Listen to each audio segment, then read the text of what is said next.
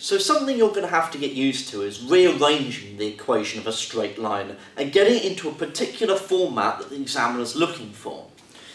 I mean, we know that we can already write an equation in the form y equals mx plus c, so something like 8x plus 3, for example, okay, and we're happy with it being in that format.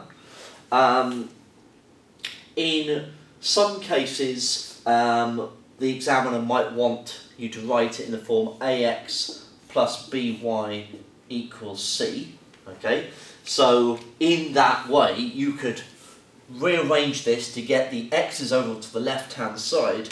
So take 8x from both sides and you can write that as 8 minus 8x plus y equals 3, and then it's in the format that they're looking for here, okay, so your a is minus 8, your b is 1 and your c is 3.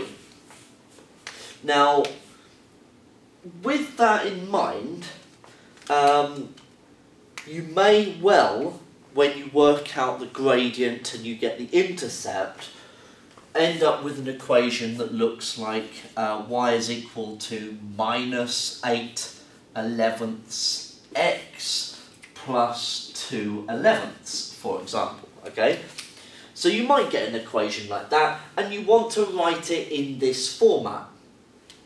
The best way to do that is, well, before I say the best way to do that, the key information here is that usually what we want is that a, b and c are all integers.